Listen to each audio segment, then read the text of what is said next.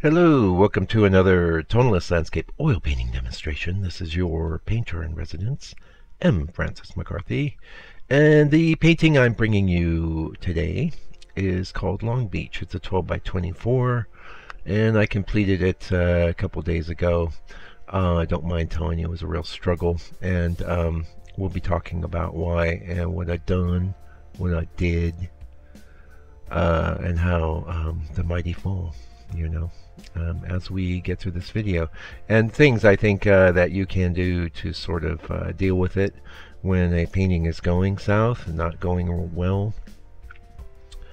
Yeah, anyway, 12 by 24 is a little big for me, and I do well, almost every painting can be a struggle in a small or large ways.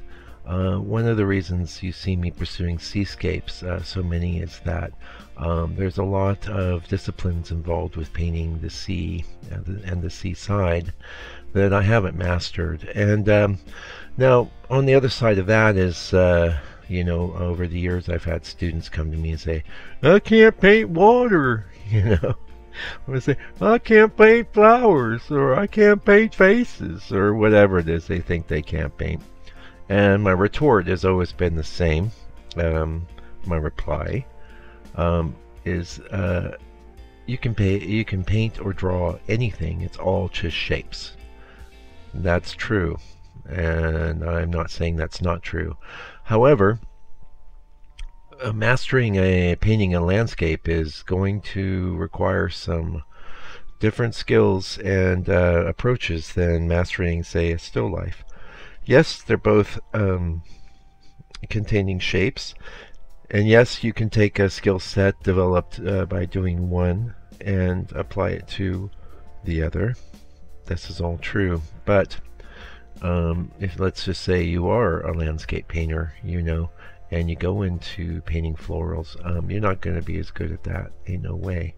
Maybe if you're like Vincent van Gogh, yeah, you might be able to do all that. But for the rest of us, there's little traps and little things. So what happened to me on this painting? So I haven't done many seasides over the last 13 years of my full-time painting journey.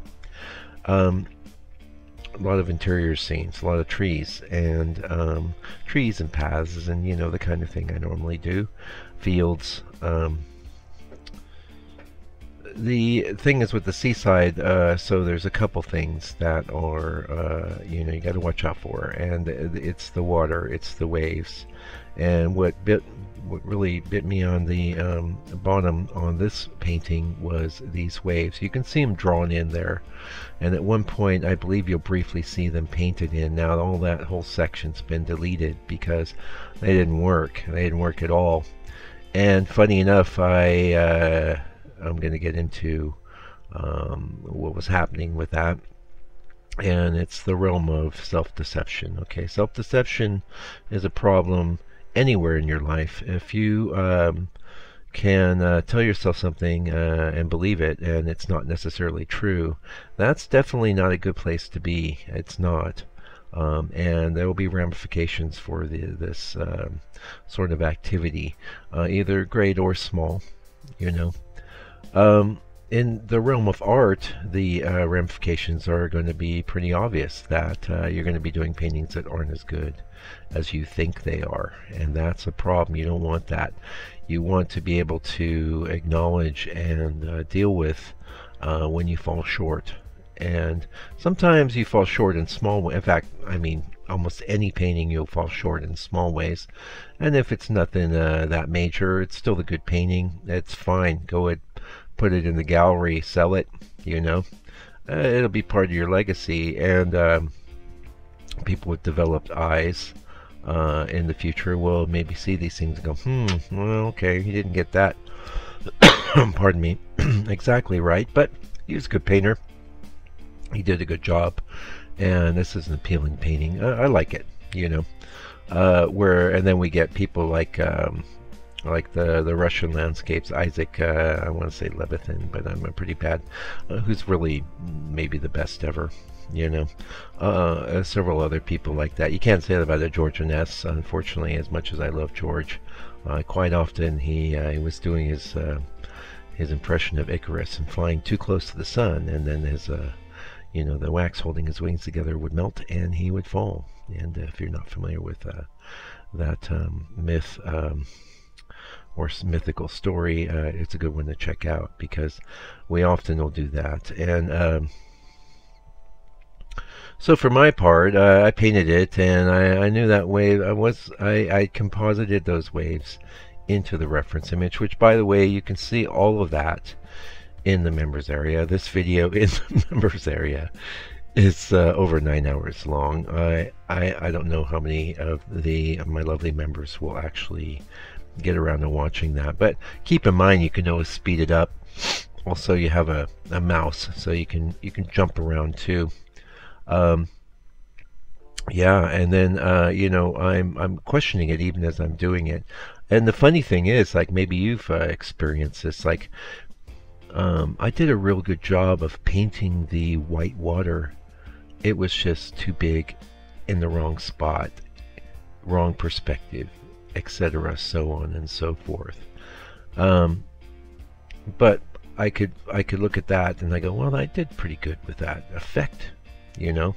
So as I pointed out in many videos, and I guess it's maybe not a popular message, I don't know, but painting is really hard to do. The struggle is very real, and there's so many ways to go off the rails. I do think the number one way to go off the rails is composition, and that's what transpired here. It just was a problem. Also a bad effect, anyway, I'm not crying about it. I was able to pull it out and do something that I think looks really good. Still not maybe as perfect as I might have liked, but I was so enthralled with the way that I'd managed to paint that little peninsula that had the clouds dappling over it, that I felt that I had to bring the rest of the painting up to something close to that level. Also, I don't mind saying the sky itself was okay. Oh, hey, my book. I talk about this stuff in my book, and the book is there for you, $60 US. Contains the distillation of my painting journey for the first, say, 11-12 years. And a lot of great info in there for you, so check it out if you're interested there. Anyway, getting back into this, you can see we're working on the beach. We've done that little peninsula. Pretty soon I'll be doing those background mountains. I was real happy with the effect I got there. I had the depth, I had the distance, I had the aerial perspective. Did a good job on the beach. I liked the way I painted the rocks. I dealt with that grassy area in the foreground just right. If you look at the reference, I could have gotten the weeds there, literally, and overpainted there. I made it too much of a focal point. But I wanted the focus to be where the light's hitting that distant part of the peninsula, and the painting there is very good. And I try to surf a line between getting super rendery, super accurate, etc., and also just having expressive strokes that are representing how I see things and how I experience them and feel them. And so it would be if say you're one of these photo real guys, you've got, in some ways, you've got a lot to do to make the painting look like a photo. But in another way, you can just relax and not worry too much about the artistry or composition of things as much. You just better make sure that you are, recreating a photo in paint that is worthy of all of that. Yeah. I've been picking up a lot of tips and tricks as far as painting seascapes go. And here I knew my problem was in my original reference image. The waves were very quiet, and I wanted more. I wanted more pizzazz. But when I painted it all in, it was majorly distracting. It looked false, and in spite of my best efforts. And that's the other thing I want to maybe mention a bit. You know, you've got to try, you've got to work hard. But hard work alone won't create good paintings, you know. And sometimes you're just going to fail. We've just moved past the whole, those waves were just eliminated. So that it doesn't look like much changed from your standpoint. But that would have represented maybe 3 hours. By the way, this video is sped up like, I don't know, 35 times faster than it was painted. So I come in with this other more quiet wave approach, which I think works quite well. I feel like the perspective is a little bit creative there, but I still feel it does work and has a nice feeling, so I opted for just leaving it alone. By the way, this painting will be for sale in my store. I'm going 600 US on this one, even though it was a bit more time than some of my other paintings, but when you extrapolate that into New Zealand dollars, that ain't too bad. You know, I try to keep my my store prices pretty affordable, and you know, it's there if you're interested. I think it'd be also, geez, you know, you got to ship this thing. It's going to be pretty big. I don't know. I hope people that are members actually will take the time to sit through this, because you know, it's one thing to be super confident and paint in ways that reflect that, but to fail, especially once you're at a pretty high level, it's good. It's good. Failure is always good. And because again, in fact, I even had this video. I had not this one, but the full-length members area video. I was burning it, and I basically just said, "Nah, I can't live with that wave. I can't live with it. I've got to redo it." So let's talk about the steps I took to fix it. First thing I did was scraped it down very carefully. I got all the raised ridges of paint. Those would have definitely been a problem with the repainting. Next, I then, which you just saw it pop up with kind of a grayish bluish thing, and you saw the drawing of the white waves disappear.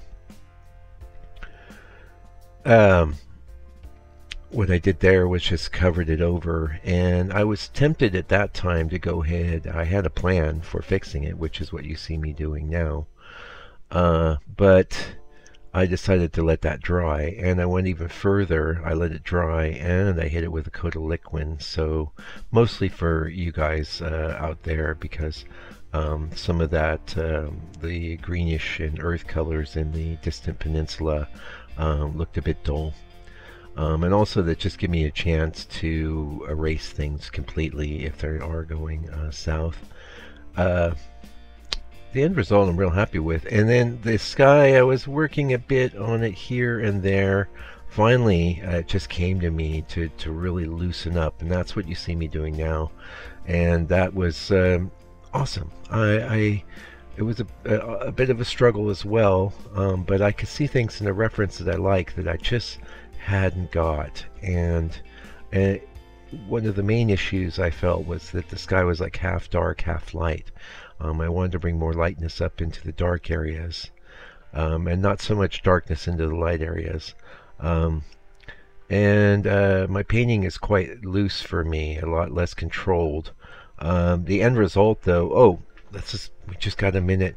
I used to put every painting I did back up on the easel and do a second color pass.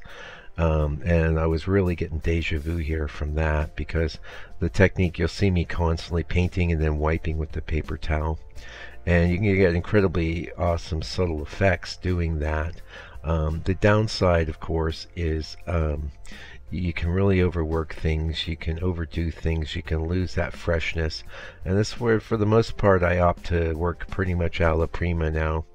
It may be Aliprima in stages. It may not be all in one day, but I lay down that first color coat and I try to just leave it alone. But there are a lot of techniques that you can employ if you're not doing that. Mostly that you can put down marks and hit them with the paper towel, make them really subtle. Also, there's the dry brushing, and if you go back to this channel, say 2015, you'll see my real serious run-in with dry brushing and how I ruined dozens and dozens of paintings with it. So anyway, that's it for this video. I really hope you enjoyed seeing me struggle here, and I think the end result was totally worth it. It's quite a beautiful seascape. I'm very proud of it. And until I come back with another video for your edification and enjoyment, hopefully for your edification and enjoyment, do me a favor, do me a solid. Take good care of yourself, your family, all your loved ones, and stay out of trouble. God bless you and your family.